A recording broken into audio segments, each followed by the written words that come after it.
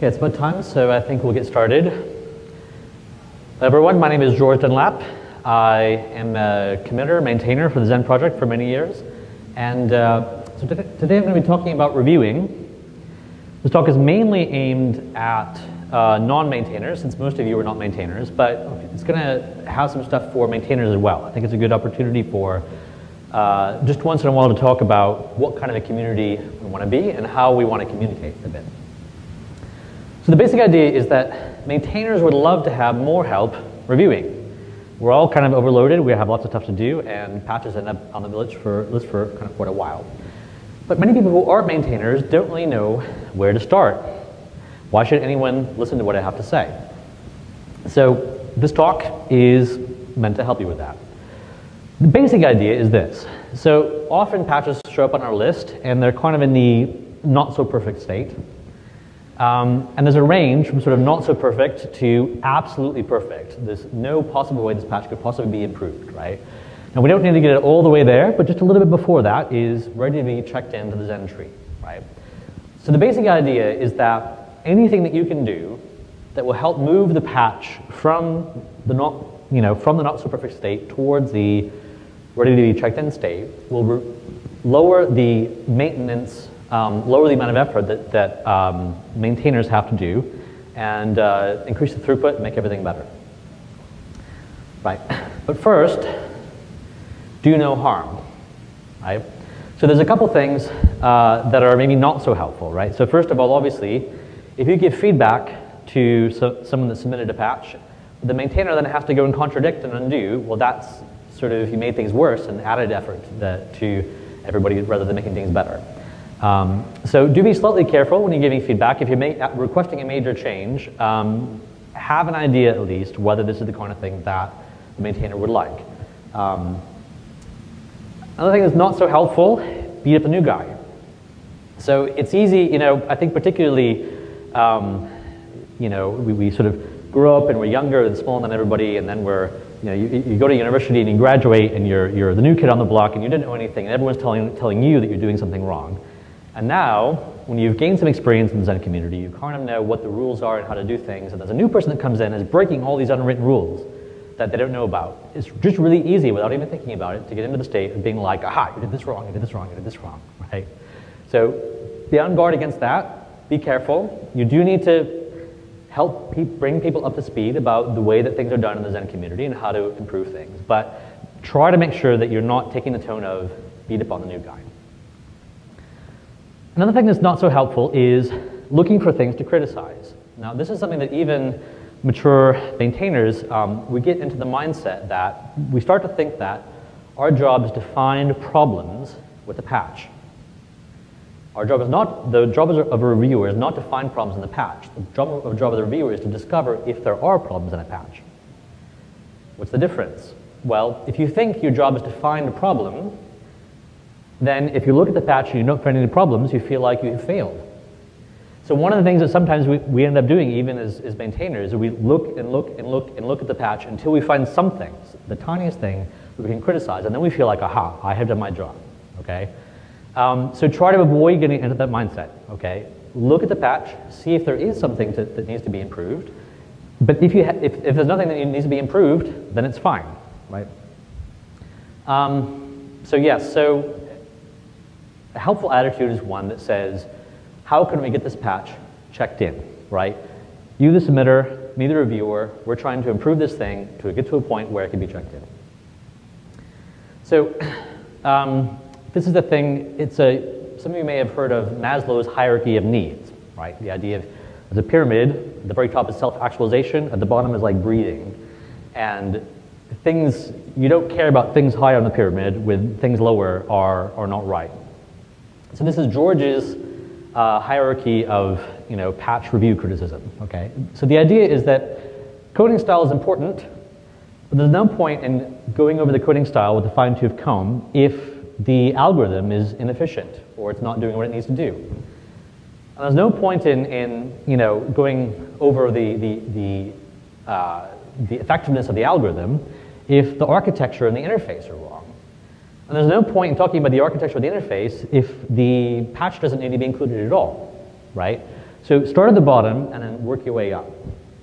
So first of all to ask, is this patch necessary? Is accepting this patch necessary to help the submitter accomplish their goals? First question, of course, is it clear what the goals are? If someone comes and submits a patch to Zen and you can't figure out what they're trying to accomplish, one of the first things you can do to help the discussion move along is to figure out what it is they're trying to do. And once you've figured out what they're trying to do, then just take a quick step back and say, okay, do we actually need to accomplish your goals? Do we need to change Zen at all? Or is there something we could do? Could we add a configuration variable? Could we sort of write it in a script, something like that? Now, there's no problem in modifying Zen if that actually is necessary, but it is worth just thinking. If you can find a way to solve that person's problem without changing Zen, then everybody wins.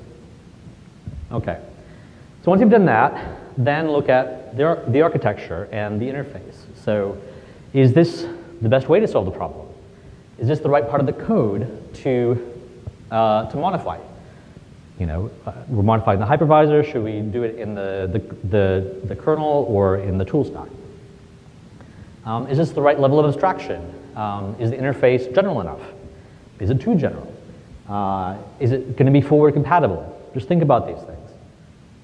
Once you've got that right, then look at the code itself, the algorithm, right, the functionality. Does that actually do what it's trying to do? Is it going about it in the most efficient way? Does it handle all the corner cases and errors correctly? It's pretty common for people to say, okay, I want to, when X happens, I want Y to happen. And I don't think about, okay, what if Z or A or B or C or D happens, right? What if things happen at the same time? What if things happen in an unusual order, right? What if something fails? Make sure that all the corner cases are covered. And once you've done that, then start to look at the quality of the code itself. Maintainability and robustness. Is it clear? Is it appropriately commented? Does it duplicate some other piece of code? Could you refactor two things so that you don't have duplicated code? Does the code make hidden assumptions? It assumes that this thing is a power of 2, and if for some reason it's not a power of 2, then the algorithm breaks down, right? Is that documented? Is there an assert there that will detect that case? Does it introduce sections which need to be kept in sync with other sections? Are there traps that someone modifying the code might fall into? Might they think, sometimes there's a loop, it looks like there's an off by 1 error, right? Someone might come in, change it so that it doesn't look like there's an off by 1 error, and actually introduce an off by 1 error, right? Is that documented? Is there an assert? Things like that. And of course, style, right? So I'm not going to go into too much detail about this. Coding style is important. Look in the coding style documents and help people get there once it's the right time. Once you have that, then look at the patch. Make sure there's an informative one-line change log. The full change log, make sure that the motivation for the patch is described. Make sure that all the important technical changes are mentioned. So when you were considering a patch, you have to think about 3 audiences that are going to be looking at that patch. The reviewers, people skimming through the tree looking for patches of interest, and an archaeologist. So the reviewer needs to find out, is this patch necessary? Is this patch the right way to solve the problem? Is this patch correct? You are now a reviewer. If it's not obvious from reading the patch that the answers to these questions, help the person submitting the patch answer those questions in the change log or in the code itself. So I'm looking for something, right? There's people who are going to be scanning through a list of things like this, looking for patches to backport, looking for a patch which may have broken something, looking for a patch which fixes something, right? Make sure that the one-line change log is informative enough that people have an idea what the patch is for and whether they need to look deeper. And the last thing is the archaeologist. So this is someone 10 years from now, 5 or 10 years from now, who is looking at the code and trying to figure out why it is the way it is. And there's a principle called Citrich's fence, which is you should never take down a fence until you know why the fence was put up in the first place. If you know why the fence was put up, then you can say, right, well, actually we still need it. Or you can say, we needed it then, but we don't need it now. Or you could say, we never needed it, right? But until you know what the original purpose was, there's a risk that if you take it down, you will miss something.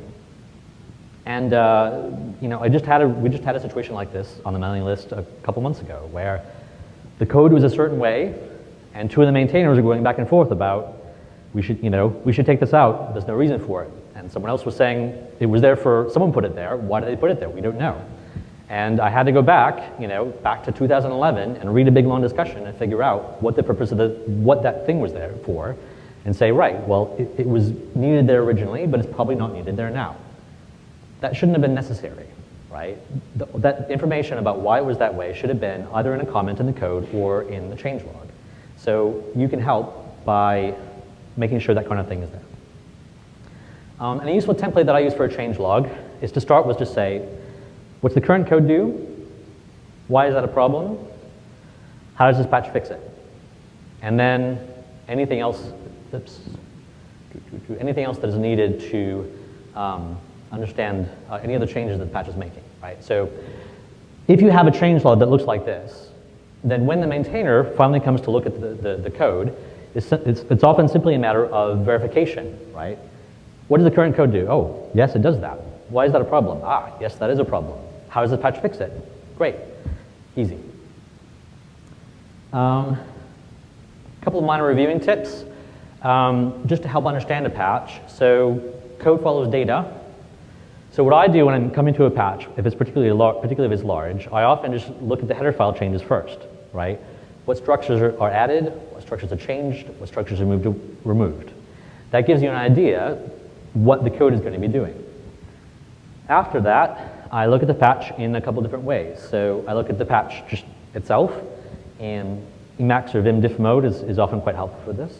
I look at the patched file, so look at the code in situ and make sure the whole thing still makes sense. And sometimes it's useful to have a graphical diff. So I switch between all three of these methods when I'm trying to figure out what a patch is doing to help understand it. Right, so now let's talk a little bit about communication. Okay, I'm not going to talk too much about this, but the one just simple thing that we can do to make things a lot nicer is to express appreciation, right? So there's a huge amount of information that happens when you're talking to someone in person that gives the context and the tone to what you're saying. As a reviewer, we're often really, really busy, and after you've downloaded the patch, you've looked at it, you're trying to figure out what's going on, and then now you're ready to sort of go and talk about the patch. It's really easy to jump right into saying, oh, you did this, you did this, you did this, you did this wrong, right? Not mention the things that you did right, or not mention any level of appreciation. And often, even if you don't feel negative about the patch or the person who submitted it, it's easy because they don't know you, and they can't see you talking right there to them. It's easy to feel that you're being really critical or unhappy with them, right? Just saying one or two things, true things.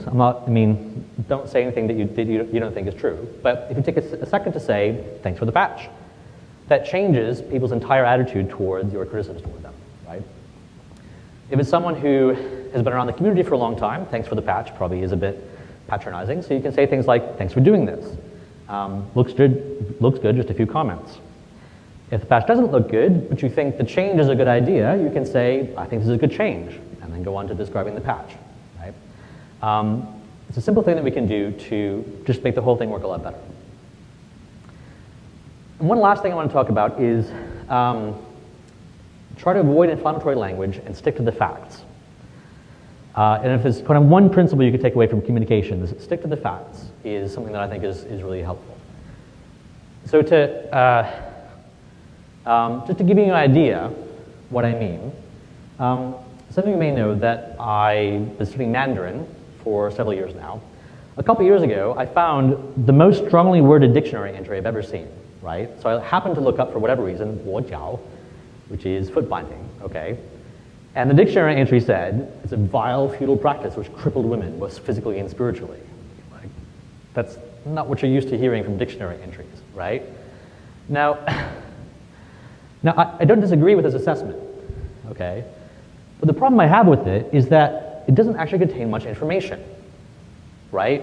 If you don't know what foot binding is, or you have kind of a vague idea what it is, but not really the details, you're not convinced by this. What's in here? It's like, okay, feudal, so it's kind of old, you know, a couple things like that. But mostly what you find out is that the author of the dictionary had strong opinions about this. It doesn't tell you why you should have the same opinion, right? Now, compare this to the Wikipedia entry on foot binding, okay? You know, binding usually start off in the winter months when the feet were more likely to be numb and therefore the pain would not be as extreme, right? I'm not going to go into this detail about this. If you go to the Wikipedia entry, it's pretty dire, right? But you'll notice none of this is inflammatory language. These are simple facts that are laid out in a way which makes it obvious what the correct conclusion is. And because it is entirely fact-based, it is more powerful and more persuasive than the strongly worded dictionary entry. And that's what I find too in a more simple thing about talking about people's patches. So there is a very famous open source person in the open source world who likes to say things are like this code is garbage and things like that, right? We don't do that in the Zen community. And there's two reasons for that. I mean, one is that it just makes the author of the patch angry, okay? And they're spending their time and their mental energy trying to deal with their feelings rather than trying to come up with a solution to the problem, right? The other thing is that doesn't contain any information, right? No one's going to submit a patch if they think that it's garbage, right? If they knew why you thought it was garbage, they wouldn't have submitted it in the first place, right? So if you just stick to the facts when you're describing things, even if you're angry about something, it's more powerful and more persuasive. And one thing to say about that is your experience is a fact. So compare, for instance, this is confusing to saying, it took me a long time to figure out what was going on here, right? If it took you a long time to figure out what the patch was doing, that is a fact. And if you were a reasonably competent developer, then that is a problem, right? So you don't have to say, this is confusing. You can say, it took me a long time to figure out what was going on here. This is fragile, right? That's an evaluation. This seems fragile to me. That's a little bit better, because maybe you're just wrong about something. Or you can just describe describe the facts that lead you to believe that this is fragile. If X happens, then Y will happen. Right, so stick to the facts. And yeah, I think with that, that is about all that I had. So here's our hierarchy of needs. And with that, I will take any questions.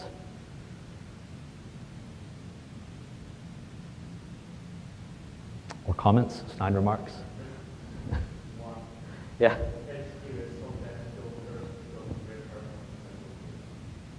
Say again? Oh, sure. Okay. Right, if the patch is so confusing that you can't figure out what the architecture is, then maybe breaking it down first might help. Yeah, okay, that's fair enough. And this is kind of a guideline, right? I mean, it's not a strict thing. And if there's parts of the code you know probably aren't going to change, you can nitpick the coding style on some parts while you leave just only talk about the architecture of the other parts. Okay. Anything else? Well, great. Thanks, everyone.